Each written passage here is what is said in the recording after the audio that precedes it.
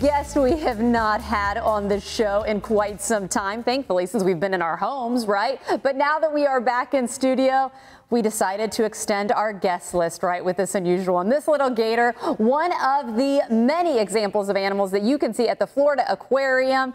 And I gotta be honest, you say he looks happy. I'm not so sure. I don't know about that either.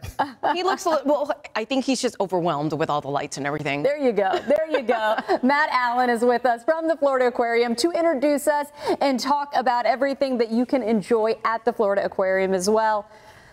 Hey. You don't see a smile there? That's it. I mean, there's definitely a curve up on the... Okay, maybe. Well, introduce us, Matt. Who do we have here? So this is Marshall. Marshall is 1 year, 6 months, and 8 days old, so very specific. And just a little alligator. And this is an American alligator. And we do have a lot of American alligators and other wetlands type animals at the Florida Aquarium. If you guys come check it out. Lots of birds, as well as, of course, fish. We're an aquarium, so lots of wonderful fish, sharks, things like that. But, you know, these are kind of one of the highlights, I think, at the aquarium. Cute little alligators here. And guests get to see him up close like this? So this one here is one of our ambassador animals for our learning department. So you might see this one up close, just like you're seeing it right now. However, there are some small and larger alligators that everyone can definitely take a good look at in our wetlands habitat area. I don't think Marshall likes me. He's kind of, he's keeping an eye on me, I feel like. He's kind of like slowly moving his legs. I don't think we're not feeling it today, Matt.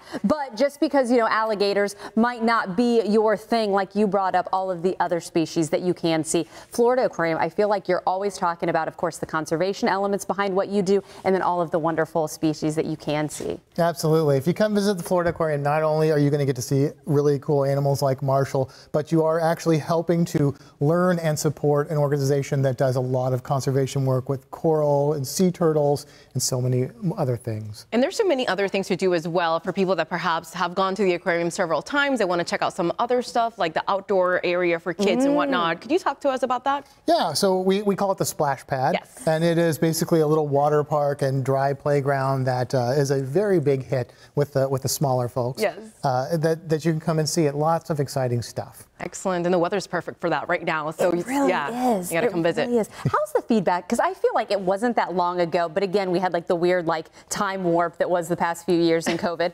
I feel like it hasn't been open that while, but talk about what that outdoor unit has brought, like the feedback that you get from the patrons who do visit regularly. Yeah, well, I know that we do have a lot of people that get memberships, and they get memberships to see the aquarium, but also to just come and experience just the whole aquarium as a whole thing, but also to enjoy that outdoor area. It's right on the water, so you can just kind of sit out there, get a cool breeze. We've also got the Four Ducks Theater, so it's like a 4D theater that's included with your admission. So really a lot to do as far as inside and outside the aquarium. Now, I know that gators are very popular. Obviously, they represent Florida in general, but can you tell us about, you know, anything that's happening? Like, do you have any new hatchlings, any babies coming around? Because I know it's springtime approaching. So is it like that for gators as well? Good call. Well, so here's the thing. We don't actually breed them at the Florida Aquarium, but you're right. We are getting into really mating season for alligators. And so if you're out and about in the next few months, not only can you look for alligators that are going to be a little more active, but you might hear them. So alligators will do this really cool thing called bellowing, and it's a low rumble that can travel up to 2 miles. Wow. The males do this, the females do this, and if you see one doing it, you might even see water splashing off the top of their back. The vibration causes a really cool effect. By the way, I love how Matt says a really cool thing. By the way, on his name tag, he even likes to talk about sea monsters, according to that. So, I mean, Matt, I see a theme here. I can tell that you are interested in those creatures that I'm going to say are sometimes misunderstood, including Marshall here. Yeah, I mean, that's kind of a passion of mine. You know, when I was a kid, I was interested into those animals because of those reasons.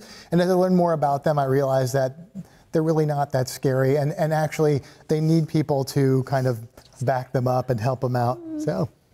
I don't know about the scary part. I'm glad that he's here and he's cute, but I don't know. Maybe when would he become like really, really big, still considered a baby though? Like what's so alligators grow dependent on the temperatures and how much they're eating. So a South Florida alligator is going to grow faster than one that lives in the Carolinas because they don't go through that winter in South Florida. So that during winter they're not going to eat.